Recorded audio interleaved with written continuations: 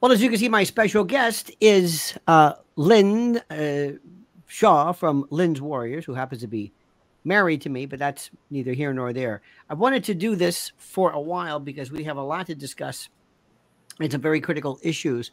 And let's just jump in right off the bat, if that's okay. Governor Kathy Hochul announced something which he's very proud of some law or legislation which will, what exactly, in your words? Governor Kathy Hochul announced the New York governor. New York Governor Kathy Hochul, our governor here. We are in New York State. It is also something the Warriors believes in, that we traveled up to Albany, if you recall, about 6 weeks ago, to rally for child safety. However, I have a little bit of a bone to pick.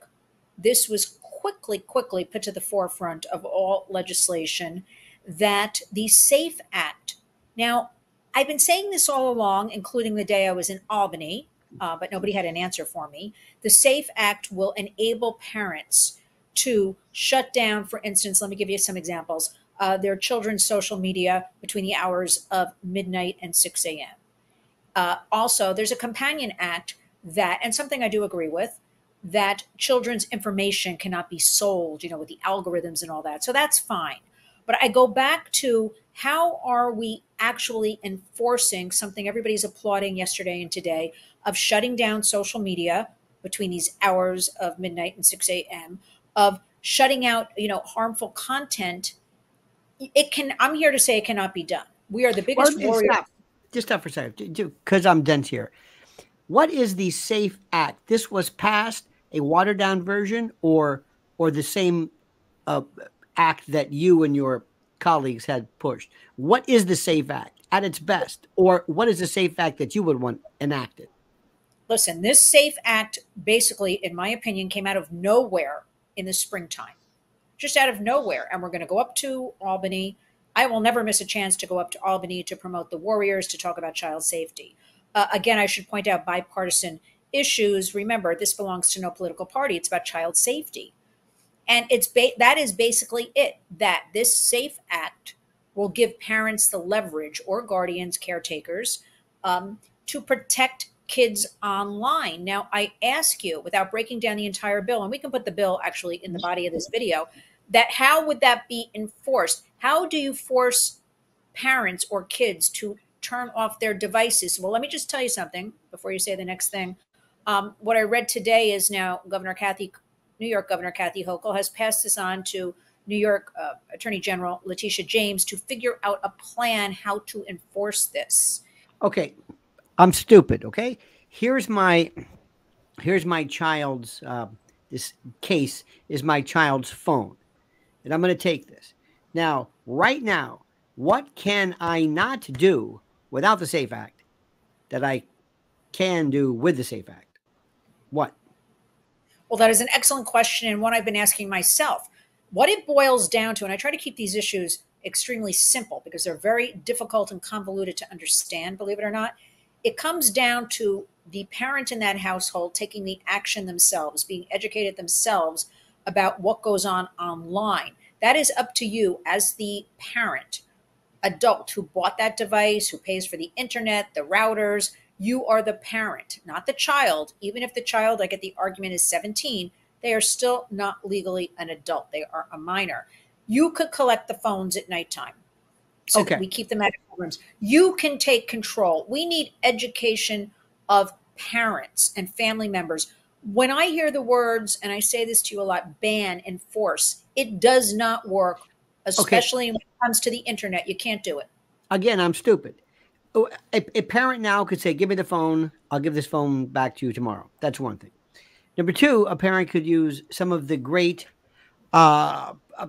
resources from your and our dear friend Chris McKenna on Protect Young Eyes, where there are routers and devices that he will help a parent use and hook up, where you can find out what's on the child's phone, limit a variety of things, so you can actually do things through your router. I think Griffin is one of the brands, but he can do this. So that, and you don't need legislation for that. That's there anyway. Because I'm sick and tired of these parents who say, you don't understand. these kids, they all have phones. Oh, yeah? Well, kids all do drugs and they all get pregnant. They all get STDs. Is that your attitude? That's another issue. Again, Okay. my dear, the SAFE Act would allow or mandate what that is not currently available today? What? Other than As I, preventing data from being collected. as I just explained, Letitia James is going to be coming up with, as they put it, a concrete plan how to enforce and act shutting down phones. Now, let me just explain this for a minute. What scares me, again, forget the words ban and enforce, which are not part of our warriors' vocabulary. It is, I am saying this in my opinion, parents being very lazy. Because Mhm. as you pointed out, we now live in an environment where we have to take action. We can no longer depend on our government to protect us, the education system to protect us. It is up to us, our precious children. There are plenty of good resources. My top ones, as you pointed out, protectyoungeyes.com. Lots of free information also about the tech world, the platforms, the gaming systems, blogging. Chris McKenna will write to you individually. We also have Bark, BARK.us. That's a little bit different. That is a system that you do have to pay a couple of dollars to. Well worth it. That would alert you. You connect it to your child's phone, nude images coming through, inappropriate dialogue, a little bit more involved. $4.99 for young kids and 12 and up is $9.99. Well worth it a month to pay that so you don't have to do all the work. And it has saved, again, bark.us. You'll see all the proof. You'll see all the studies. You'll see all the blogging information. We've got that going on. We've also got Gab, GABB.com. These are phones that look exactly like an iPhone, but only have, you can call or text. There's no internet capabilities. So that old argument goes out the window. My child feels left out. My child's having issues. They don't have a phone.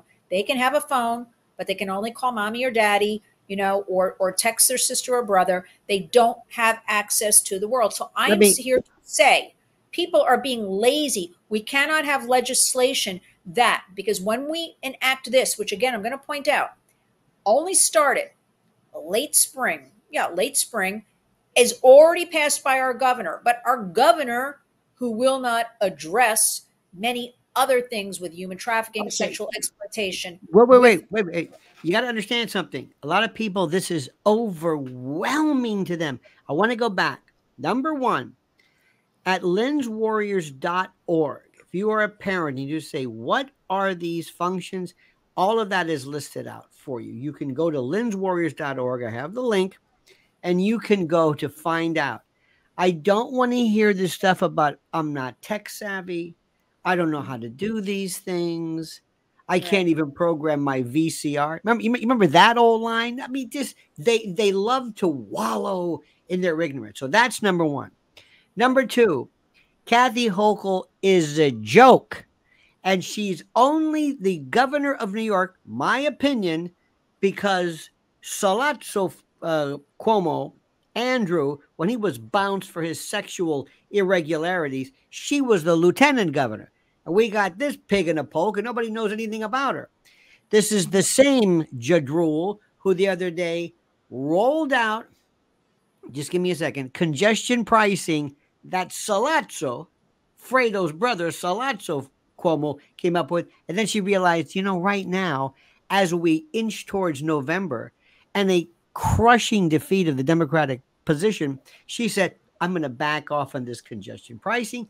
And all of a sudden, this is my long windup, I'm going to pretend like I give a damn about kids and social media, even though I'm passing or suggesting legislation that doesn't say anything, that doesn't provide anything. It's almost like it's precatory, it's hopeful, it's wonderful, it's wistful, it's beautiful, but there's nothing that mandate. And I know that Apple or big tech or TikTok or Instagram or whoever it is not going to change anything.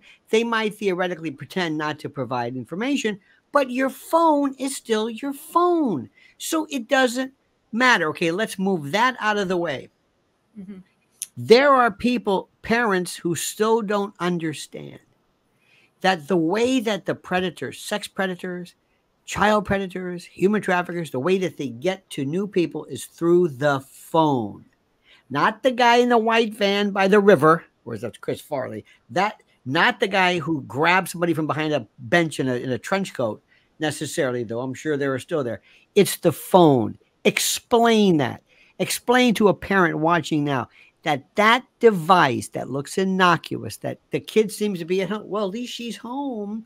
At least they're here playing away with her friends and watching her little dance moves. Explain how that's the portal to their predation. Well, I have to be honest with you. I am very Please, tired. please be honest. Well, I'm very tired of explaining this because I don't think. Okay, thank you very much. Our guest is. No, I want to explain something to you. And before I say why I'm tired of explaining that, is I just want to go back to Governor Kathy Hochul for a minute. She has also proposed about 2 weeks ago that she is working towards legislation to ban phones in all schools in New York State. Now, again, I want to point out a couple of things here. This is a program that the Warriors and many other good colleagues of ours, partners of ours, organizations have been working on, because we do have studies that show, multiple studies, a child needs to be in the school without distractions, learning, communicating, socializing with their peers, not distracted by phones all the time. So we've always promoted, and there's no federal laws, state laws right now, that it is a school by school, district by district type of thing. We have on the Warriors under our Take Actions an actual program that's been there for a while, how to approach your school. Try to get some other parents involved with you to start this movement of, we'll take it out of this middle or high school. We'll start here. So that's been going on. But now I'm hearing Kathy Hochul, she seems to be going all in here in New York State. I'm going to have new legislation where we're going to take the phones out of schools altogether. Well, I'm here to remind you, I know firsthand from a lot of parents, a lot of children are doing their school activities on these devices because we have government issued Chromebooks. Once that Chromebook is lost, broken, or stolen, the children who are mandated, you have to do it on these Chromebooks, okay? Not the notebooks and all that, the Chromebook. And they don't have it anymore and they can't get a replacement. What do they have left? They got a phone, or they can't do their schoolwork. So I have so many questions. How is this all going to be enforced, handled? It makes no sense. To me, it is just a soundbite. It's look at us. We're doing so great. Election year. Parents, look at us. We're going to protect your kids.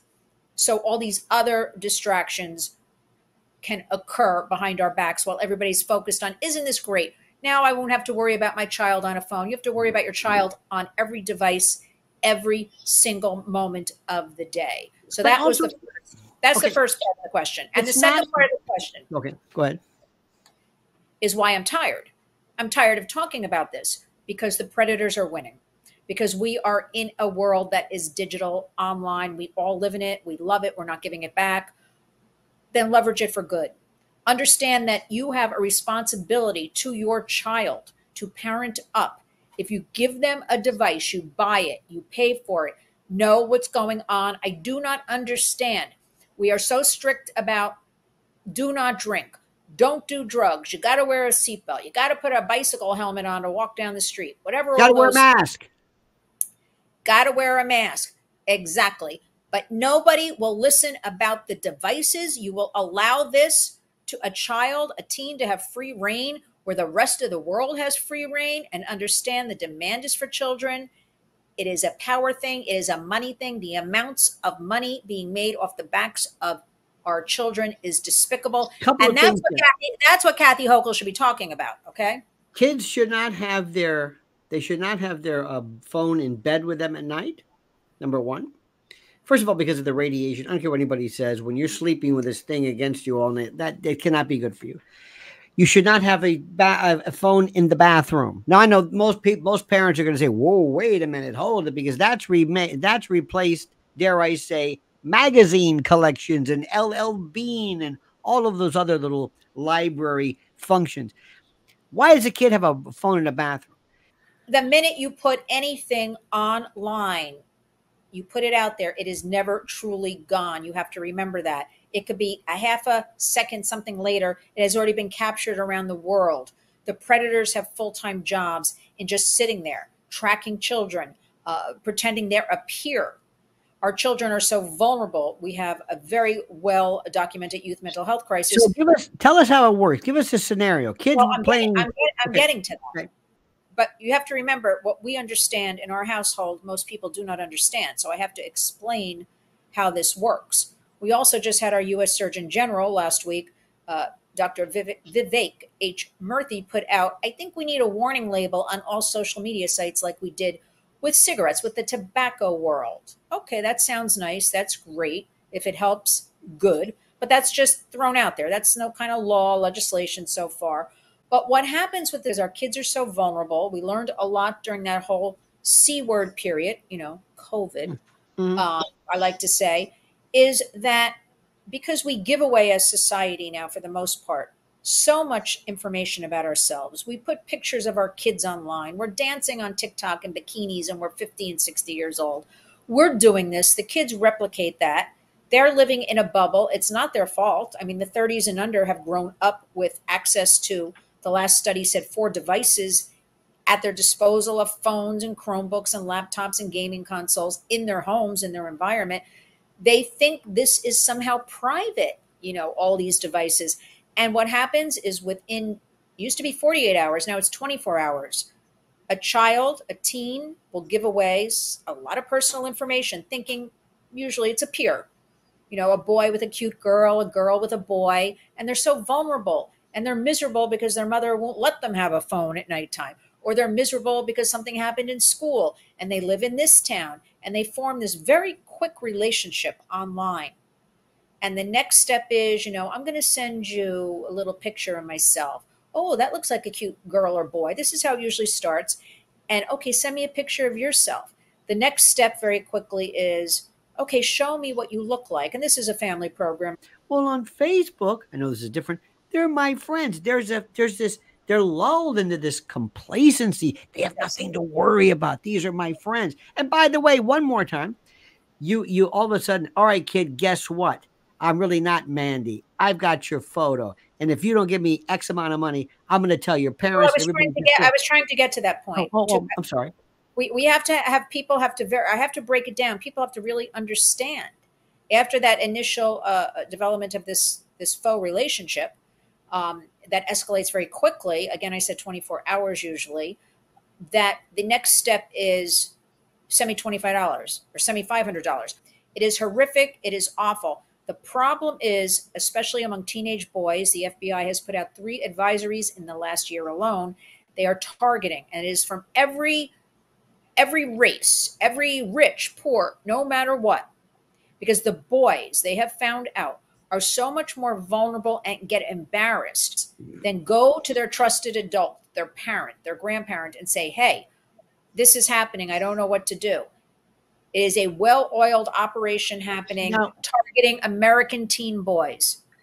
remember one thing the kids have to understand: there's no deal that says that if you provide this photo, there won't be any dissemination of the picture, because they're going to pass that picture around no matter what. So that I don't want to tell people. There is no, one of the reasons why you should not pay any money is they're going to use the picture anyway. It doesn't really matter. But anyway, that notwithstanding. Well, you're correct. I wish we could inoculate our kids, to use a word I've gotten from you, over the last few years, and say, go ahead and spread it.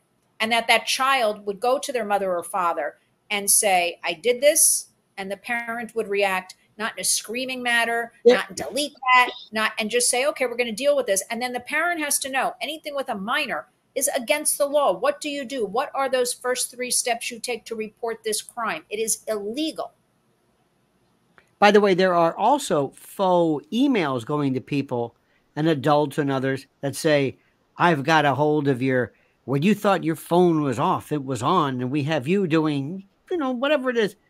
Whoever you are, old people, it doesn't matter, doing the same thing, send so and such so much money in Bitcoin or Ethereum or whatever it is. So it's apparently, remember, if one person is doing it, that means they're making some money.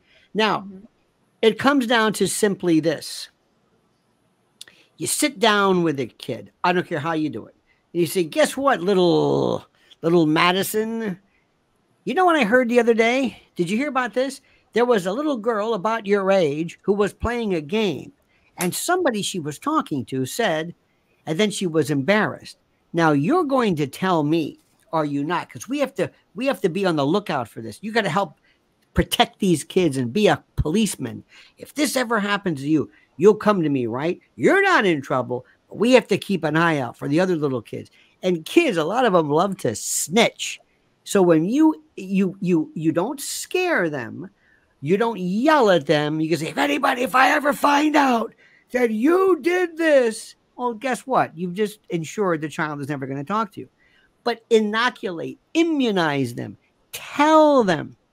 I used to always, there was a time years ago when kids used to be told, uh, remember, there's a strange person who picks you up and says, hey, Tabitha, because they're reading the name on the back of the backpack.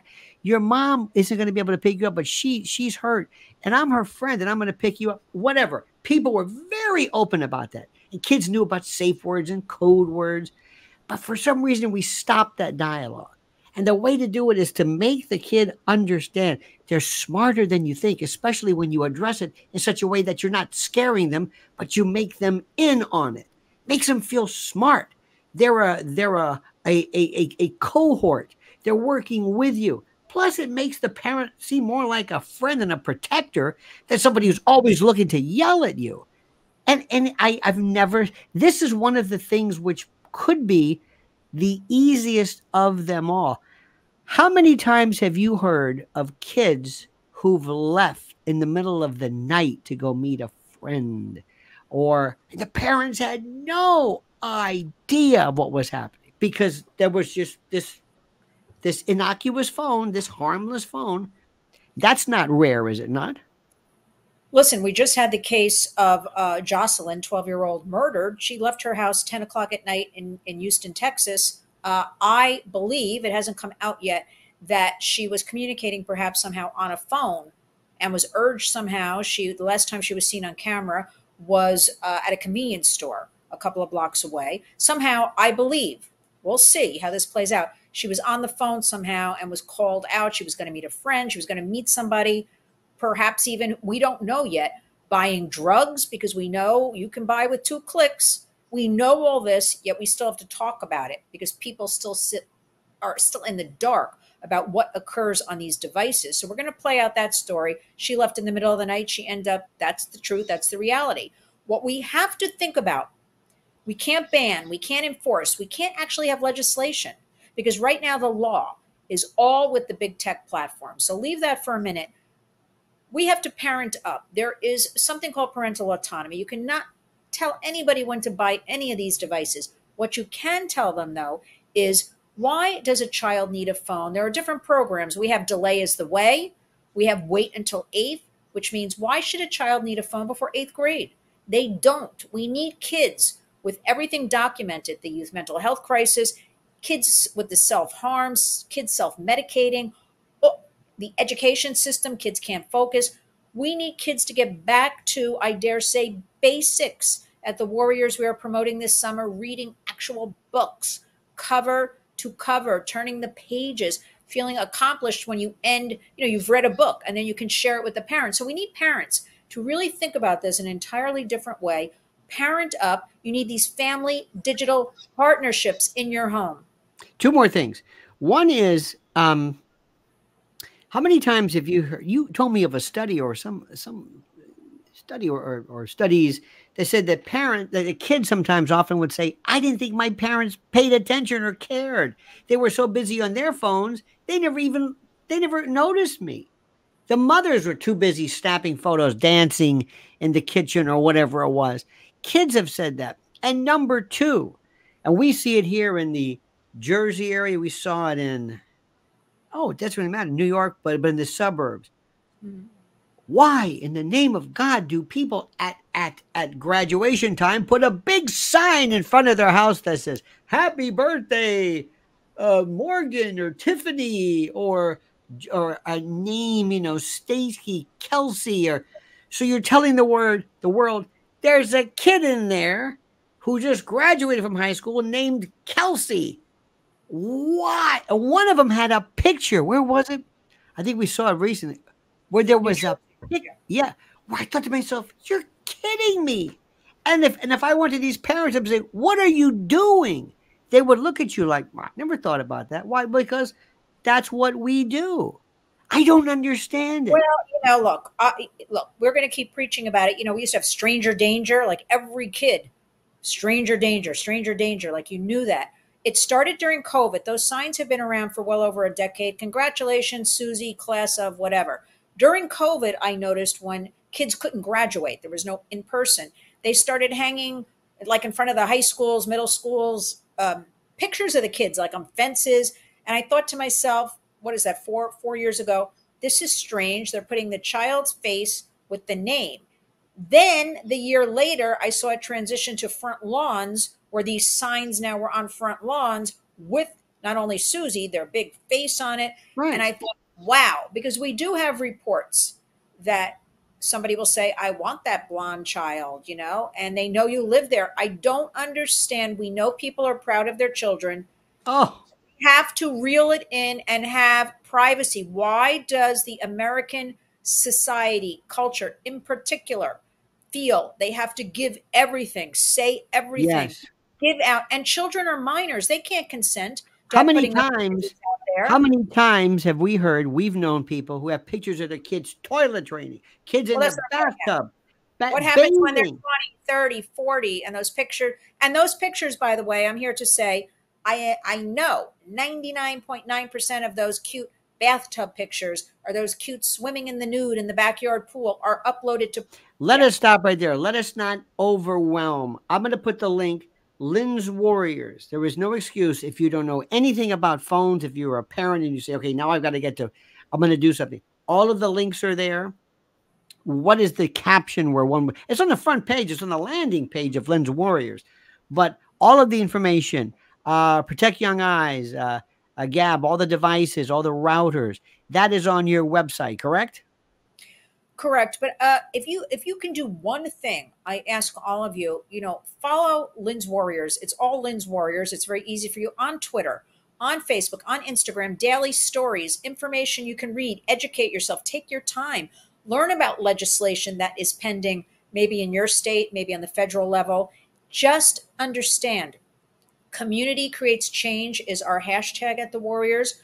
We need each and every one of you to protect your child, your Good. children, our children, because nobody else is doing it. And inoculate them, immunize them with the truth. My dear, thank you so much. We will do this again.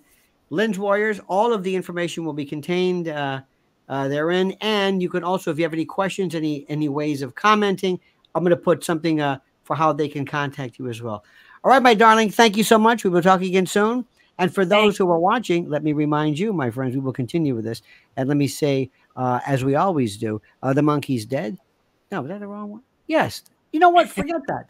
No, that doesn't go with this video. Doesn't How make about any just sense.